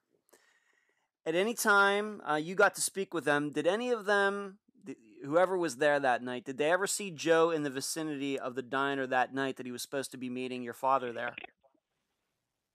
Pat said that there was no questions asked. They never went to the diner. No one ever went to the diner and asked any questions. Okay. Did you have an opportunity at any time to speak to the owners back in the 1970s, you yourself? I did go to the diner and I asked them, and Alex told me he never saw my brother that night. So Okay. I brought that up to my mother, and she said, "Don't say anything to your brother. Let's just not even go there. The police are handling this. Let them take care of it." Okay. Because I So, used to eat. I used to eat in the diner every Sunday. We would bowl next door, and then we would go have, cream of turkey soup. They had the best. mm-hmm. So, yeah. So you would think that if your brother was waiting there for your father to show up, somebody would have seen him, but nobody I saw would him. imagine, yeah. Yeah, and Right. then on Nobody top of saw him. that, we already mentioned that when he called at 2 in the morning or whenever it was, he had called from a payphone, meaning he probably wasn't at the diner. So that's something that will continue to stick out. Earlier, you'd mentioned that once your brother and your uncle Carmine, they seem to act very quickly regarding all of the money and possessions that your family had, that your father had, I should say. And you were supposed to get a car that was canceled. There are a lot of things that were maneuvered around. College money, savings, money for your mother. You do have a particular story regarding a car insurance, and then what was the final straw between you and him that you kind of became estranged from him for several years? Why don't you explain that to the listeners? Well, I had to go to work. I was in a work program that he put me into, and he would drive me to school in the morning, and then I would go to Newark. I was a travel agent, and I was driving my mother's car. And I told my boss, I said, "I don't know how I'm ever going to afford car insurance." And she said to me, "Well, it's not that expensive. I mean, you make about $100 a week here." And I said to her, "Yeah, but $1,000 a month. How are you going to do that?" She's like, "Who told you that? That's crazy." So I said, "My brother told my mother that that's what she has to pay every month, and he pays the bill." So she said to me, "Please bring in the policy." So I did, and she said, "You have Aetna insurance. You have full coverage for all of your cars, and all of it is $425 a year, not a month, not $1,000 a month." So I looked at her and I said, "Are you kidding me? Like, are you? I said, "Well, there must be some mistake." So I went home and I showed my mother, and my mother called my boss, and she went over it with her, and she said, "Okay, no problem." So that night, I was eating Chinese soup. We had egg drop soup, and my mother used to put it in a soup tureen so it would be very hot. And she put the cover on it, and I started to eat the fried rice, and my brother walked in the door, and he said, "Give me some." So he started eating some of my fried rice, and I said to him, "Oh, by the way, let me ask you a question." I said, "How much is car insurance?" He said, "Why are we talking about car insurance?" I said, "Well, why don't you tell your mother how you've been ripping her off this whole time?" And he stabbed my hand with a fork. And I threw the hot soup in his face. And we went into a big fight in the kitchen. And I was slipping and sliding all over the soup. My mother was trying to grab him off of me, and it was really bad. I mean, he broke his hand on my head, and there was blood all over the kitchen. And she was screaming, "Get out of my house! Get out of my house! This is it! I've had enough! Get out of my house!" So he got out, and she called the police, and Chester Potter, who was his best friend and the chief of police, said that he was not going to send the car down, and he would not make a report on Joey. And we had to fight it out for ourselves. I mean, she took me to the hospital. Um, I had a concussion, and I mean, I was in bad shape. I had a black eye. I was in concussion, and yet in a few more weeks, I was in his wedding. So they had to get me better and cleaned up so I could be in the wedding. But I actually didn't want to be in the wedding. So we went to the wedding, and at the wedding, they knew that I had sang Daddy's Little Girl to my father at his engagement party when he was first married, and that this song meant a lot. And yet, they didn't tell me that they were going to do that for the daddy-daughter dance. And I wound up screaming, "Oh my God, I can't believe they're playing this song." And I wound up in the bathroom crying. And it was just a cruel, cruel thing to do to somebody. I mean, my sister-in-law wasn't very nice to me either. And after that, we just never talked to them after that. You were estranged from him after that. And really the culmination of this is he was ripping you off for your car insurance money. It was $425 a year. And you and your mother were giving him $1,000 a month. Yes. Which is crazy, especially considering Crazy. it was probably like 1975 or 1976, something like that, in 1970s dollars. 1976. Yeah. Yeah, it's crazy money. But so that was the final straw. You became estranged from him. Now, how did you two eventually, though, come back into contact with each other? It was like about maybe 10 or 11 years later, and maybe we can start this conversation there. How did that all happen? Well, And this is, by the way, the listeners should know this is going to lead us to the second part of Joe's underhandedness, and then it's going to get a little a coincidence regarding this entire case that we'll talk about in a second. But how did you and Joe end up speaking again? Well, what happened was I had gotten married and moved down the shore, and I had just leased a brand new 7 Series BMW, and it was 1988. And I was pulled over for driving in Manchester. They said that the car was unregistered and that I had to be detained at the police station and that I had bail. And I was like, my car's costing me $865 a month, and you're telling me it's a stolen car? This is ridiculous. So it was a Saturday night, and my husband was at my mom's house, and I didn't want to call my mother because I didn't want to upset her. So I called my friend from up north to come and bail me out, my friend Debbie. And she was on her way. She said, "Oh, my God, I'll get dressed, and we'll come down. Me and Paul will come down and get you." In the meantime, I told them, my brother lived in Whiting. I said, "My brother lives here." They were like, "Joe?" And I was like, "Yeah." And they said, "He's one of the councilmen here in town." I said, "What?" So I said, "Well, why don't you go wake him up and tell him that he has to come here and bail me out?" So it was Father's Day. I'll never forget that. It was so odd. They went there and they woke him up, and he did come, and he was reprimanding me. "What are you doing in my town at 2:00 in the morning, driving a car? What are you doing here?" I said, "So listen, I'm a married woman. We're not going over this. You're not my boss. Do you want to bail me out or not? Here's my American Express card. Go across the street, get the money. Here's my code, and just get me out of here." So he did. He got me out, and then we went to the diner, and we sat and we talked, and I said to him, "You really need to make up with your mother. This is just ridiculous at this point. She cries every holiday, and you need to be nice to your mother. I mean, we've had enough tragedy here." So he agreed, and eventually, slowly but surely, they started to come around again, him and my sister-in-law. And we finally, reacquainted with my niece. She was 13 years old then, and we thought everything was great because he was so sweet to us, which was so unusual for him to be nice to us. And I said to my mom, maybe because he's a family man now, things have changed. You got to give the guy a second chance. I'm happy we're all back together and everything's going well. And little did we know, my brother had devised a plan with my sister-in-law to steal our identities and take all the equity out of our houses behind our backs. So while they were taking us out to dinner, and while they were buying us nice presents for Christmas and birthdays, it was our money that they were buying it with. Oh, and we were devastated once again.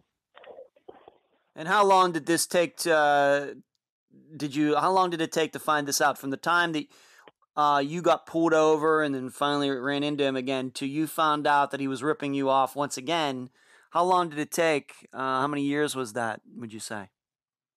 From 1988, I found out in 1992 that he was ripping me off.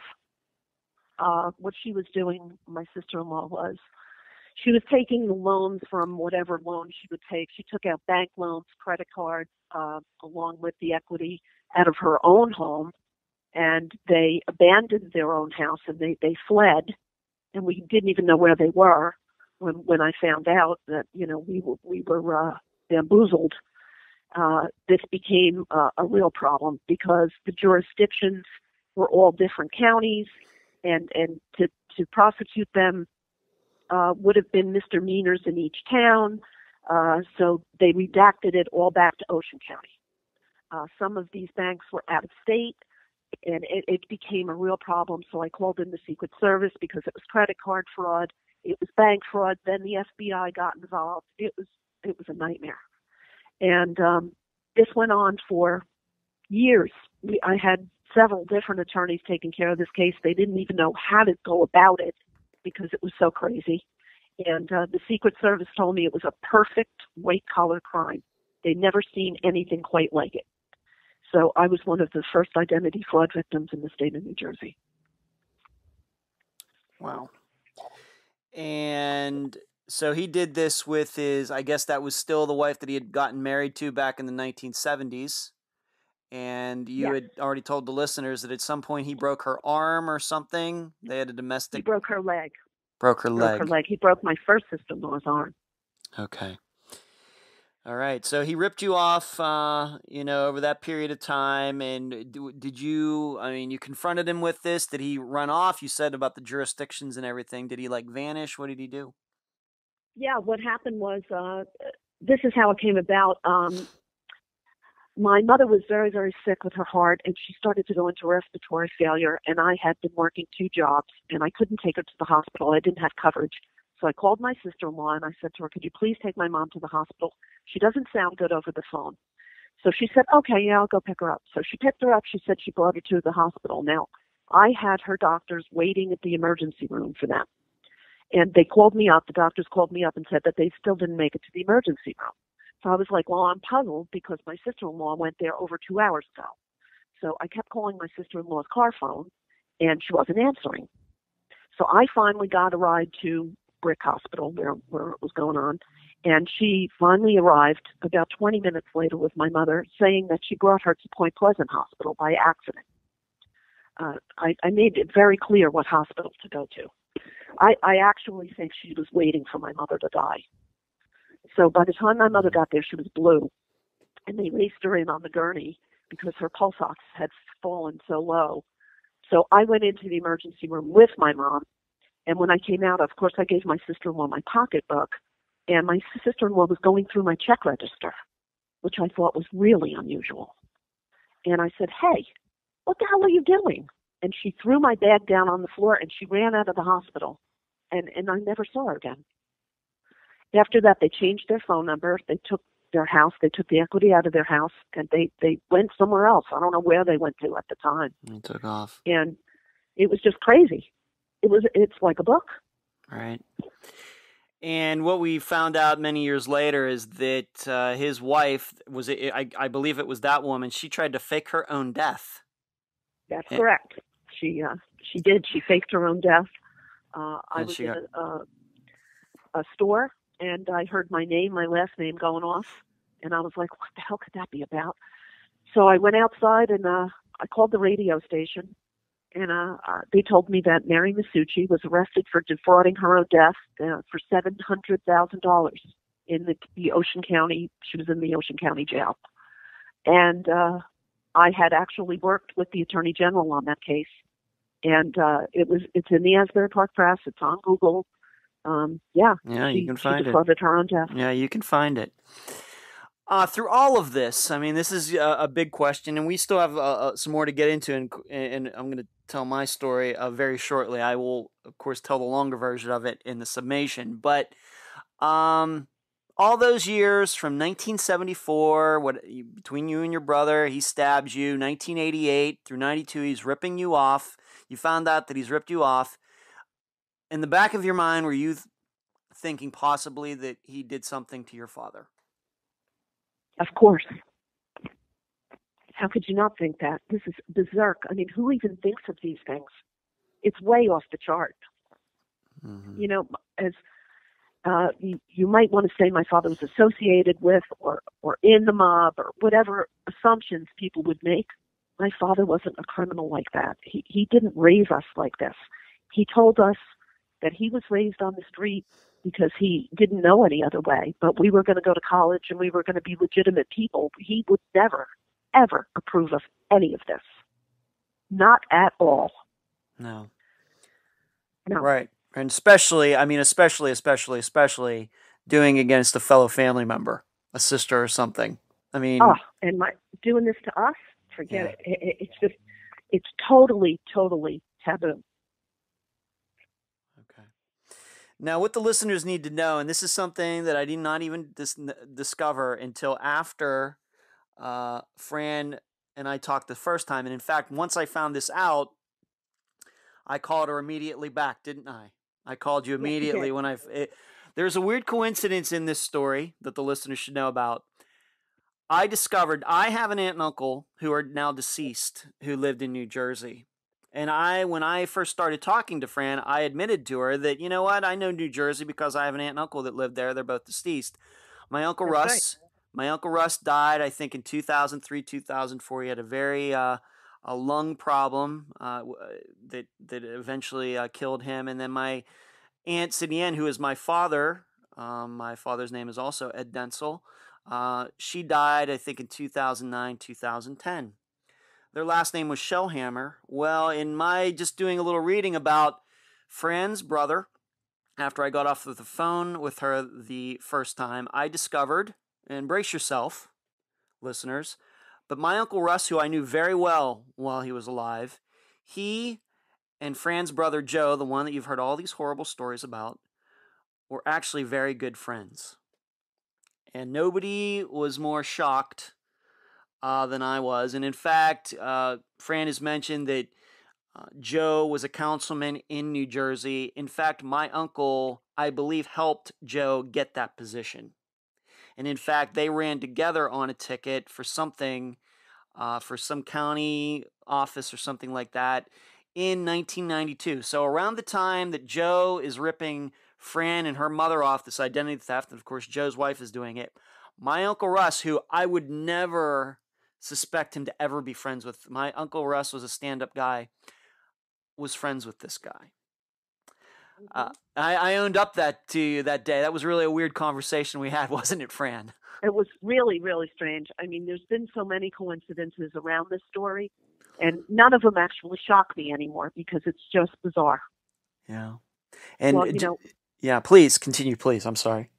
How many tragedies have I had that aren't, like normal? The things that I've been through are horrific. Yeah. And actually, I deserve to be in a padded room. But for whatever reason, somebody wants to torture me. You sound pretty sane to me. You sound pretty sane I am, to me. Unfortunately, I'm hoping someday I just snap. And the listeners, and once again, in the summation, I'm going to go a little deeper into this, but I knew my Uncle Russ and Aunt Sidney Ann very well. Like I said, my Aunt Sidney Ann is my father's sister. And I had been over to see them many times in New Jersey, going down to Seaside Heights. And in fact, I was with them in Atlantic City when Princess Diana died in 1997. I was with my aunt and uncle in Atlantic City when that happened. I remember it like it was yesterday. So I knew them very well, and they lived in Lakehurst, New Jersey. And if you ever look up Fran's brother's name, Joe Maschuci, you're probably going to find Russell Shellhammer, and that is my uncle. I did not know that going into this story. In fact, I found out we were introduced through Megan Good at charlieproject.org. I had no idea that was going to be the case when I started looking into this particular disappearance. So, and I think that's something that you and I, Fran, are going to continue to try to flesh out. And I think my dad wants to help us as well, being that he knew so much about my Uncle Russ. If he can help in any way. Because my Uncle Russ and my dad were very good friends. So we have that, and once again, I will go into that in more detail, not to take up this interview time. I'll do it in my own talk after this interview. You had mentioned the FBI earlier. I want to get back to this. You had mentioned half hour ago about what the FBI agent said something to you about letting sleeping dogs lie. When did that happen, and what did that mean? Please tell the listeners about that. Happened in 1990, and he threw a business card on my floor as he was leaving me. In the beginning, when I first met him, he was very suspicious of me. I made him coffee, and I went out and got buns at the bakery, and he wouldn't eat anything, and he was smelling the coffee, and he was saying to me, it smells like almonds. And I was like, almonds? Like, so he said to me, you drink it first. So I drank it. I was like, there's nothing wrong with this coffee. It doesn't smell like almonds. I didn't realize that he thought maybe I poisoned it. It was crazy. Anyway, he really was very distrusting in the beginning. And then when he got to know me, as he was leaving, he gave me a really big hug and a kiss. And he said to me, honey, maybe you should just let a sleeping dog lie. And he threw the card on the floor, and it had this woman's name, Joanne Knight, on it. And I didn't know what that meant. So I said goodbye to him, and thank you for all your time, and so long, right? Well, it comes to find out that when I moved to Florida, I had gotten in touch of one of a dear friend of ours who used to take pictures of me. He was a photographer at the time when I was a kid. And I wanted to see all the people that I hadn't seen since my childhood. And he was one of them. And his name was Richard Lyman. And I got in touch with him, and I said, Dick, how are you? And he said, oh, my God, Francis, I can't believe you're on the phone with me. And, he said, did they ever find your dad? And I said, no. And he said to me, I said, how's Jan? And he said, Jan left me. And I said, oh, my God. So I told him the story about the FBI guy. And I said, he told me this crazy name, Joanne Knight. I don't know her. And he said, what? He said, that is Jan's real name. Joanne Knight was Jan's real name. Oh my. He said, we only called her Jan. And I said, what, are you kidding me? So he said, no. So I assumed maybe that my father was taking off with this woman or had something to do with this. However, a very good friend of my father's in Jersey, Joseph Corey, Joe told me that when my father disappeared, that this woman called and asked to speak to my brother, and my brother did speak to her, and she wanted to know if he left her anything. So that didn't make sense either. So if my father was cheating on my mother with this woman, why would she call up and ask if she was left anything if she took off with him? Yeah, of course. That doesn't make sense either. No, it doesn't. No, it doesn't. But my brother never told us. If it wasn't for Joe, I wouldn't have found that information out at all. My brother to this day never told me that. And since 1990, do you think that that's what this FBI agent was trying to tell you, that, your father was cheating on your mother, and maybe that could be a reason for your father's disappearance? Now that you look back at it now, and when you found out who this woman was, is that what you think the FBI agent was trying to tell you? Yeah, I guess he was. But, again, he wasn't giving me much information. He was asking me more than he was telling me. Yeah, that's what the whole interview thing was about. Yeah. Because I was curious, and I wanted to know if they were investigating, and they weren't. He said that, he knew what he knew, and that was it. So he was trying to tell me something. So that's all I got out of that. I have tried to find Joanne Knight every which way but up, and can't find anybody. That's a very common name. Yeah. So I haven't been able to find her. And I'm sure by now she's got to be 80 or 90 years old. Is this Richard Lehman? Is he dead now? Did he die? I don't know, to tell you the truth. I know that he remarried, and to tell you the truth, I didn't want to bother the man again. Okay. I don't want to tell him, God forbid. Suppose it is true. I don't want to tell him that. Right.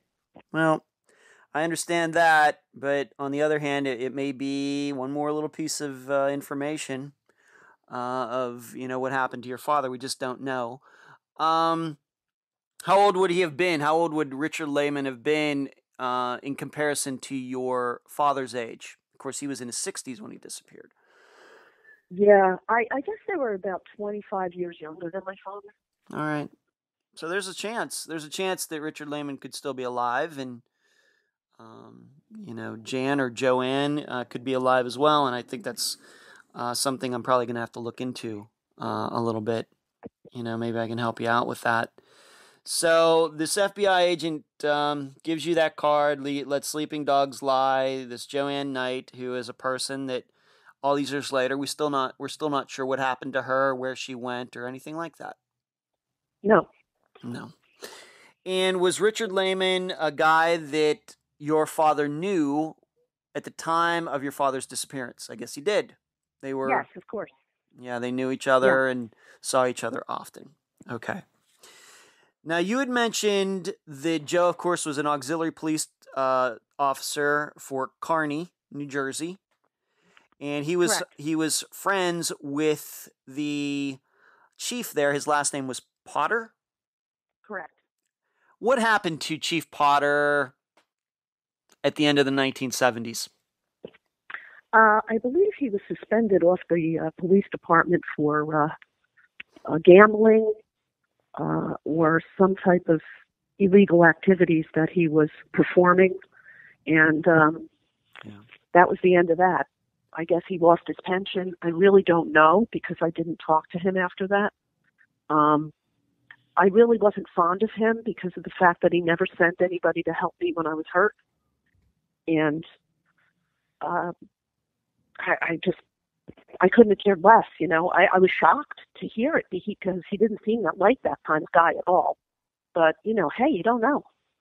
You don't know about anybody. No, you just can never tell. And in fact, he was not the only one in that police department who was indicted and spent some time in jail. It was him and some other officers that were involved in this.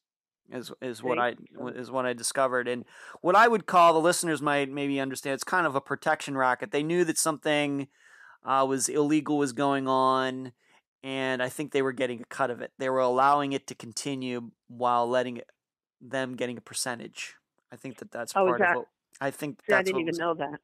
I think that was what was going on. Some sort of protection racket. They were being paid to look the other way. I think that was part of it. Maybe they still are. Maybe they still, it could be. It could be with new cops in there now. That's very possible. We don't know. So, the police chief who was in charge at the time of your father's disappearance ended up being very corrupt. Correct. Very corrupt, and not only that, but he was friends with your brother. So, if you suspect that your brother had something to do with your father's disappearance, it could be maybe that's the reason that the cops didn't look into your father's disappearance very, very. Absolutely. There's so many ways to keep looking at this. Yeah. I need some direction. You know, you can go in 4 directions here. So you could. I'm trying to, after all these years, I still don't know. And I still don't know which direction it goes in.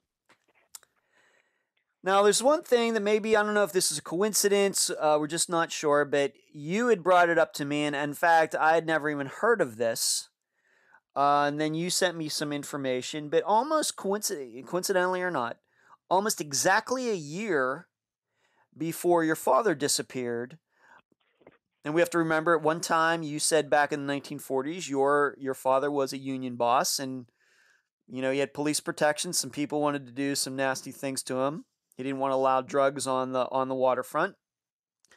But a union boss in New Jersey disappeared almost exactly a year before your father did. When did you find out about this? Was this just recently? And what have you learned about it? Well, my cousin Tracy and I are doing our family tree. And what happened was she found an article and she called me up and she said to me, "Do you know that Frank Murray was the local union head of 1247?" And I said, "No, I don't even know who the hell Frank Murray is."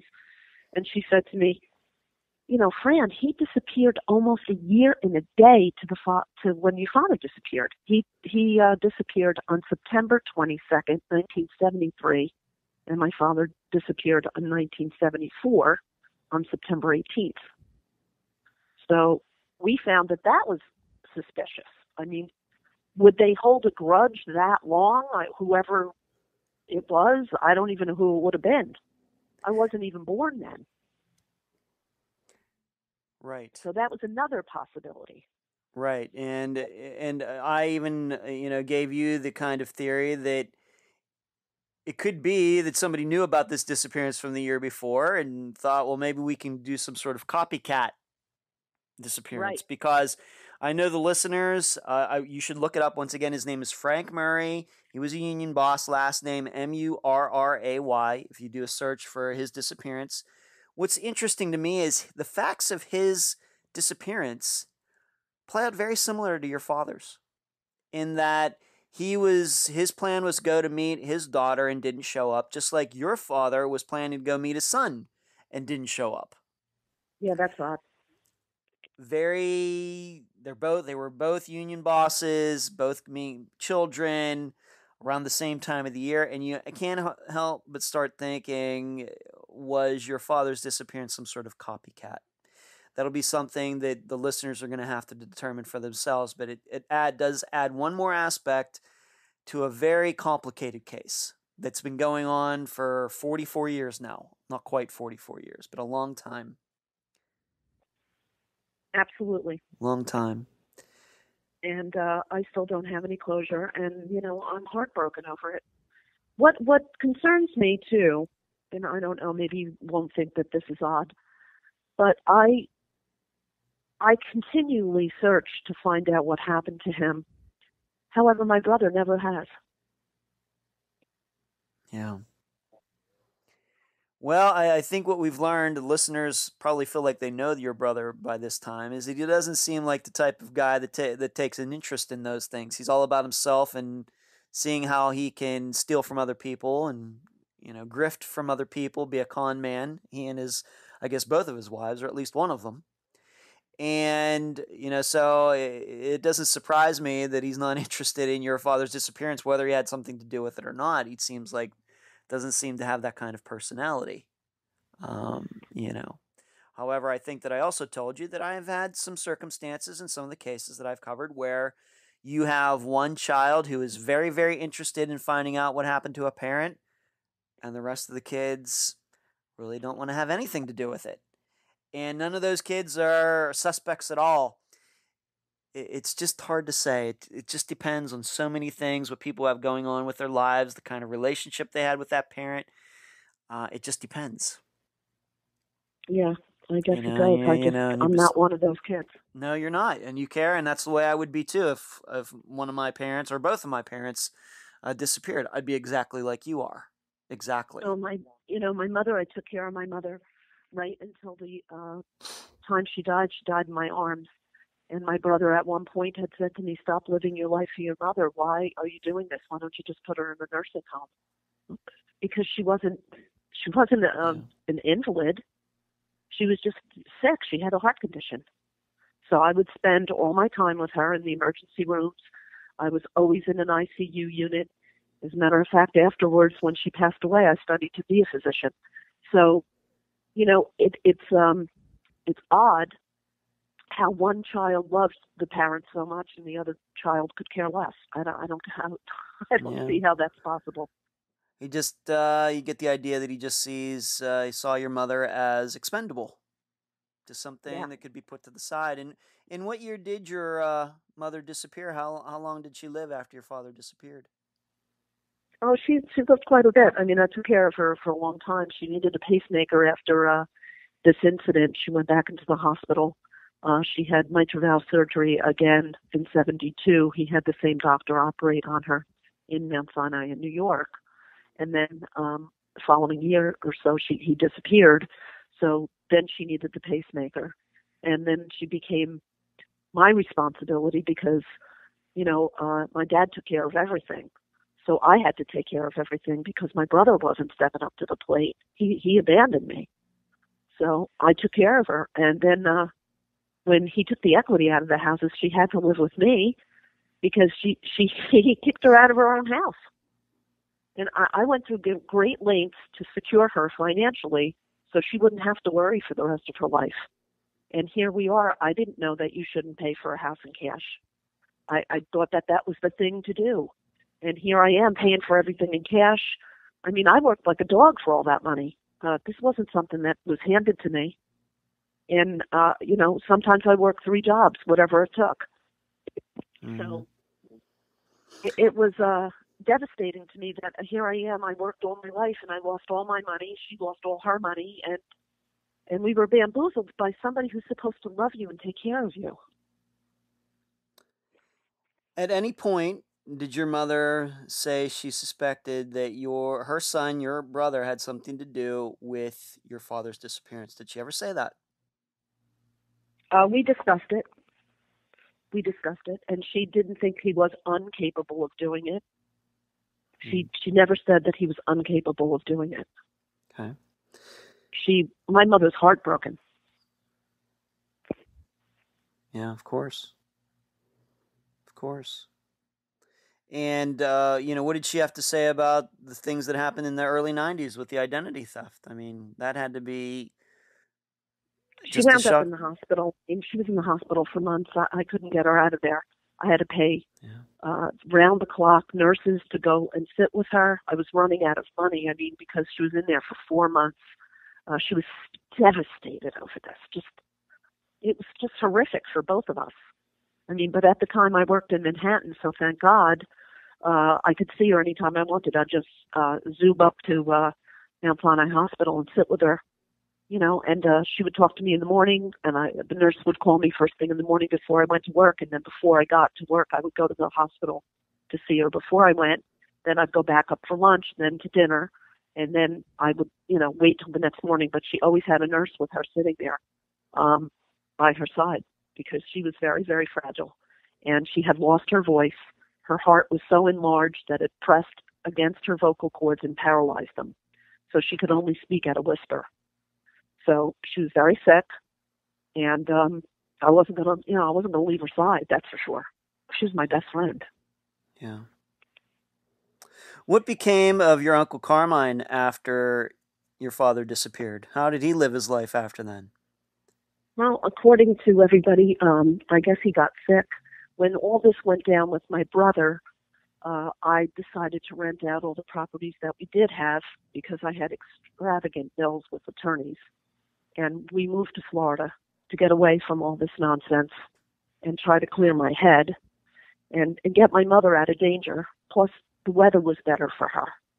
So we didn't keep in contact with the family after that at all. I cut everybody off because I didn't want my brother or my sister-in-law to know where we were. I didn't have any contact with my niece.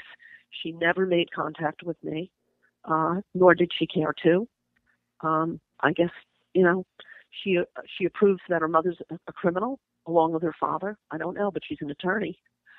So we just cut the family off, and I went to Florida, and my mother died in Florida in my arms 3 days before my wedding.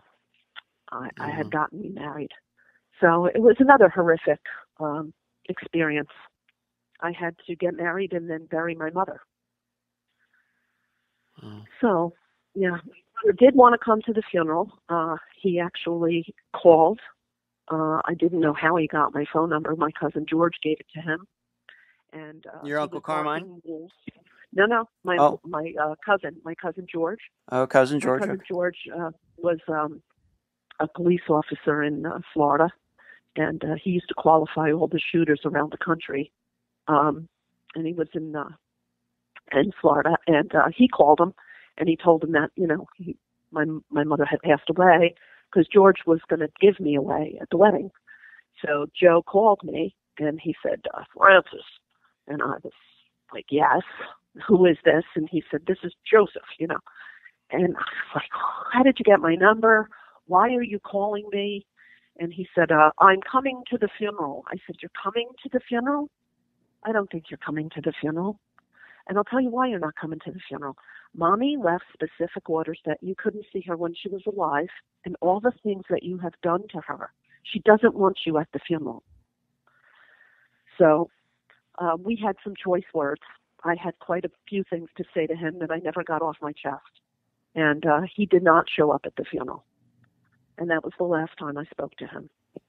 And that was 1998.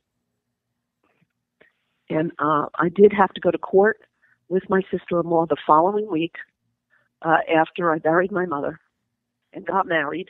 And I had to go to Trenton and went to bankruptcy court with them. And in the bankruptcy court, they wrote off all the debt and got away with all the money because they wrote it off.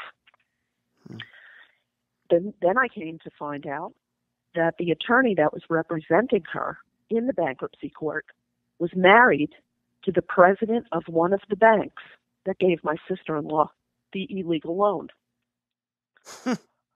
Small world. How does that happen? Small world. Exactly. So it's just such a tangled web that, your head could spin. Yeah. Yeah. You had told me that, and you can maybe change your mind on this, but when we had talked before, that you had said that after your father disappeared, your Uncle Carmine seemed to live pretty well. The standard of living, is that your opinion? Or you just is that just an impression, or what do you think about that? Oh no, absolutely not. He always drove a Buick. Suddenly he had a Continental. My aunt had a mink coat. They showed up at a wedding. He had just bought a new tuxedo. And, I knew that he was running the business. I knew that he had the business. But how dare he not give my mother anything? Nothing? He left her for dead, for God's sake. And I was never really happy after I learned what he said to her. Yeah, about Sheepshead Bay. That to her. About Sheepshead Bay. Yeah. That never, ever felt like, I just can't even understand why he would say that to her. Did he hate her that much, that he wanted to hurt her that much? What did she ever do to him? It just doesn't make sense. My mother was the sweetest person, and not because she was my mother. You could ask anybody that met my mother. She was a doll. People loved my mother. She had a lot of friends. She was happy all the time. And even through all of this, I never saw her cry. They said that she used to go into Queen of Peace Church and cry like a baby, and that it would echo all over the church. And yet, never cried in front of me, because I'd fall apart. I still fall apart.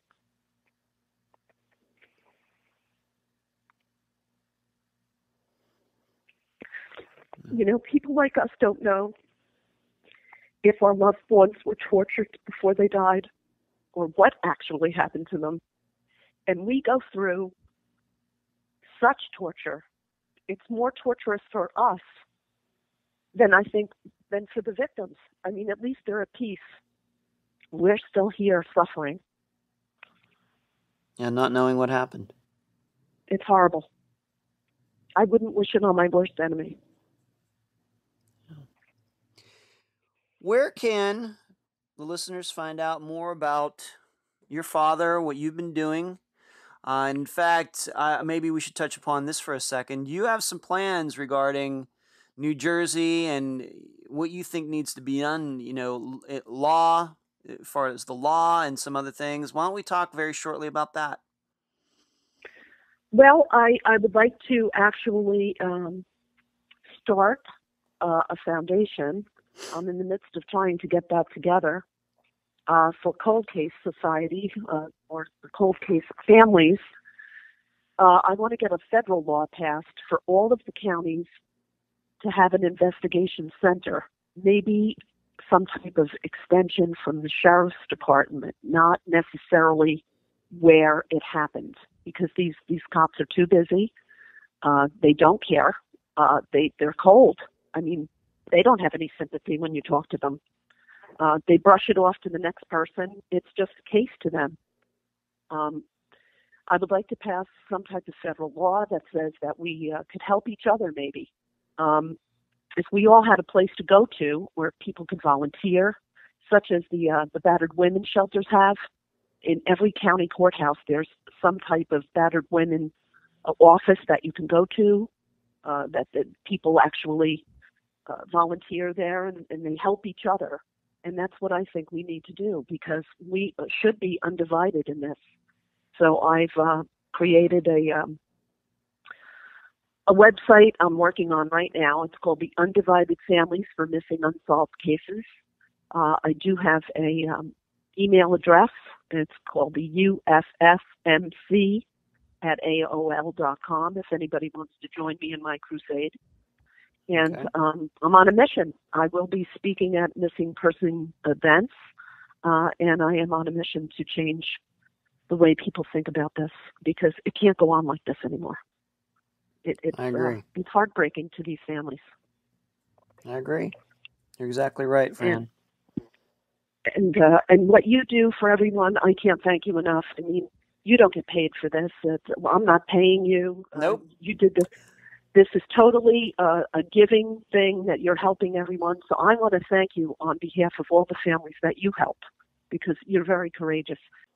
So you're getting work done. You've mentioned the website.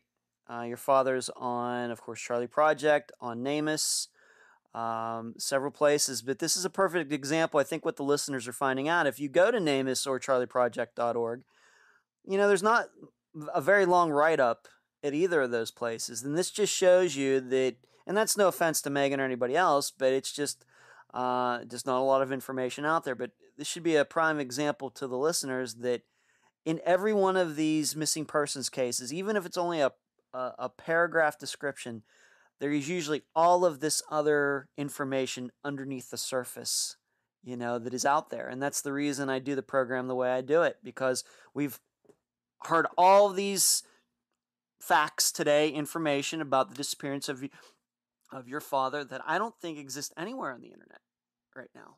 But now it's going to be out there. People are going to know. Maybe somebody will know something. Well, it's like they erased him somehow. And I have a picture of him that I speak to, and I said, Daddy, I swear I will not let you be erased. This is not going to happen. You walked on this earth. He was very good to people. He was a wonderful father to me. He was a good provider to my mother. I mean, he took care of her, monetarily, and he loved us. And I'm not going to let him slide. That's not going to happen. Something happened to him. Somebody knows something. It's got to come out eventually. Yes, and I hope maybe tracking down some of these people, like we mentioned, Joanne Knight, or, you never know what piece of the puzzle is going to unlock this puzzle. Well, I'm hoping. I pray for it all the time. Yeah. Fran, I want to deeply thank you for joining me on this episode of Unfound. Thank you so very much for taking this program with me. And keep in touch, please. Oh, we're going to keep in touch. There's no doubt about it. And you're welcome. Thanks. Have a great day. You too. And that was my interview with Fran Maschuci, daughter of Nicholas Maschuci. I thank her for joining me and all of you on this episode. And I need to thank Megan Good from charlieproject.org for making the interview possible. From the first time I talked to Fran, I knew she was a very determined, focused, and clear-thinking advocate for her father, even though she was only 15 at the time of her father's disappearance. I will continue to work with her in whatever capacity she wants. Of course, I think it's very clear as to what she thinks happened in her father's disappearance, but she also strikes me as a woman who is open to anything at this point. As for her brother Joe, his behavior, if it's to be believed, is one of the most suspicious I've heard of since starting Unfound. He seems like he was a bad guy before his father disappeared, but frankly, that doesn't mean he had anything to do with it. There are many bad people who never have anyone go missing in their family. So, I'm not sure what to make of it. And really, what I think I know about Joe now, I think he would have found a way to rip off his sister and mother whether his father was around or not. Although Joe would have had to have dealt with his father's wrath. But grifters and thieves are going to grift and thieve, despite the consequences.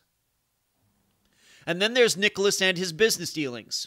He is mentioned in the same FBI files where they documented following Santo Trafficante and others who were well-known mafia members. What connection did Nicholas have to them? Did he have to kick up something from his businesses to them?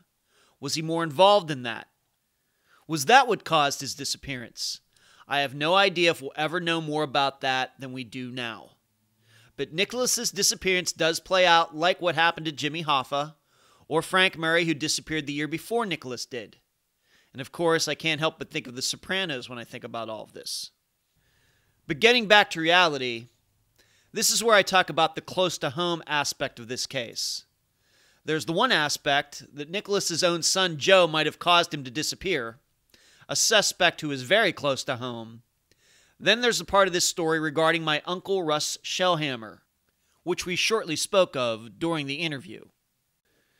I knew my Uncle Russ pretty well. While I was living in Pennsylvania, I probably saw him and my aunt at least once a year. I went fishing in Canada with him, my dad, and my best friend the day after I graduated high school. That would have been 1989, and I'm sure this is during the time that he knew Joe Maschuci. And in 1992, they ran for office together in New Jersey to stop government corruption or something, if you can believe it. And I knew my Uncle Russ as a good, solid guy, although he could sometimes get caught up in things. An example? Although he didn't spend any time in jail, he was convicted of simple assault against another driver who was honking at him as they were going into their gated community in Lakehurst, New Jersey. That must have been like 1994, 1995, something like that. My dad, who is still alive, and my Uncle Russ were very close. Of course, Russ was married to my dad's sister, Sydney Ann.